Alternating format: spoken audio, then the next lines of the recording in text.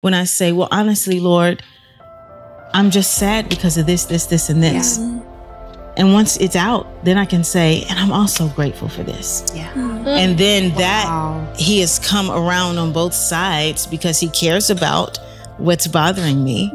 And he responds to Thanksgiving, and then he's guarded me, and all of a sudden I have peace. And so I take that scripture quite literally in my actions. And that's, it works. I promise you it works. Beautiful. The word works. Like you said, the word works. Meditating on God's word, like what does that look like for each of you as far as meditating Can on I be God's word? Super transparent? Yes, please. So, 2020 was a big year. And it was a big year of idols being exposed. It was a big year of, us having to deal with the lives that we actually live. Yes. As individuals, as communities, as regions, as nations, as the world. And so one of the big themes of that year, I had to do a lot with racism, right? And so everybody was aware. After watching George Floyd be murdered, everybody was aware of racism together in a moment. And so I do diversity training, and I have these conversations as a side job from singing and speaking. Anyway, but the Lord was asking me to have these conversations, and they've been amazing conversations where the Lord is in the midst, because we use the Bible. And we use the Bible. Yes. The Lord speaks, right? Yes. Right. But one of the things I've noticed is I have had to meditate differently in order to keep my heart pure, because the world is not changing. So there's this tension of things are happening in the world that are not lovely, that are not pure, that are not just, right? Yeah. And what do we do about that? Especially when we consider people around the world who may experience even less of the lovely, even less of the pure, even less of the just. What is the Lord asking us to do, and why? Yeah.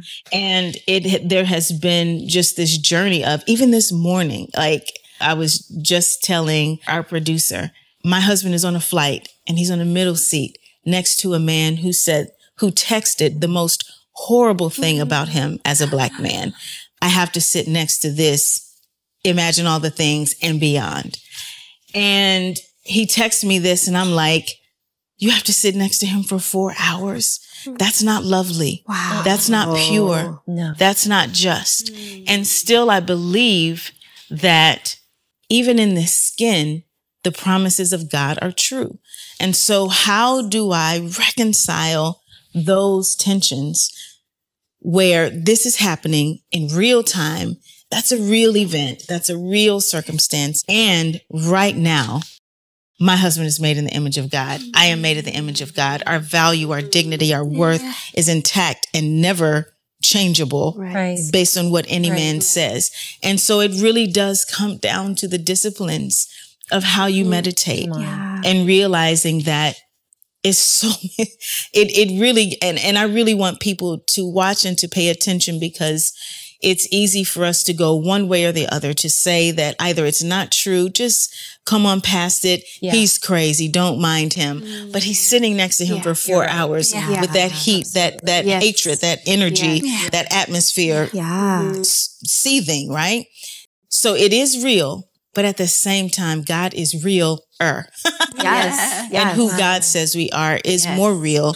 And that's where I have to choose to meditate. Yes. And it doesn't mean that that doesn't get addressed, but it does mean that in this moment, I can choose, my husband can choose to think of what's lovely, to think of what's pure. And then he told me, actually, I feel sorry for this man walking around with so much hate. Like, if you have it at the ready, you're carrying it, right? I just said, excuse me, is that seat taken? And you came with the, it's like, you just had it tucked in. Like that's decaying, death, horribleness. And you had it ready. And so I say all that to say, I want people to know, who are watching and who are sitting with us in the word, that it doesn't mean that everything is lovely. It does not mean that everything is pure or just, but it does mean that we are citizens of a kingdom. That's right.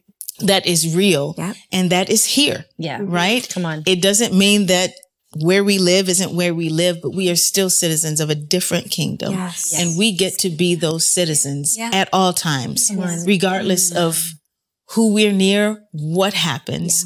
It is the meditating and it is the choosing to focus in on what God says about me. Even as I go, like Isaiah 1:16 and 17 says, to correct oppression. Yes. I don't have to let that seep in because of how I meditate. And I really want people to get that. Like, that's how it plays out in my life, is this constant tension of, ooh, I've got to let the Lord speak to this. Yes. And I've got to do the disciplines in order for him to do that. I've got to go first into his presence. I've got to say, Holy Spirit, be near first. Or I could, in not praying, get up, go to an early flight, and that's the first thing I see about myself. Can you imagine? Waiting, ready. And so we've got to focus in on the Holy Spirit and get our minds renewed so that that negative thinking is pushed out. Any thinking outside of being rooted in who we are in Christ is stinking thinking. And I promise you, it leads to somewhere foul. It does. It just does. And we have the choice. We have the choice, even when we were surrounded by the unlovely, the impure, and the unjust, to focus on the lovely, the pure, and the just. Be anxious for nothing, but in everything by prayer and supplication with thanksgiving, let your requests be made known to God, and the peace of God, which surpasses all understanding, will guard your hearts and your minds through Christ Jesus. Come on. And in this idea of negative thinking, there can actually be a guard that we put over our minds, that we allow God to guard our minds with, and that's his peace. That's right. And how have you experienced that peace guarding your minds? I take that scripture as a prescription. It is because I don't hear the Lord saying, don't be anxious for anything. I hear him saying, oh, no, don't be anxious for anything.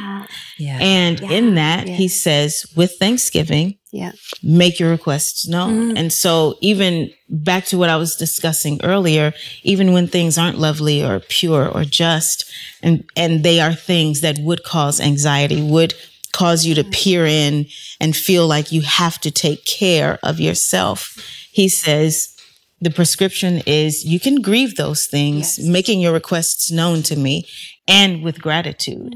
And something about that pair really brings out such an authentic and honest conversation for me with the Lord when I say, well, honestly, Lord, I'm just sad because of this, and this.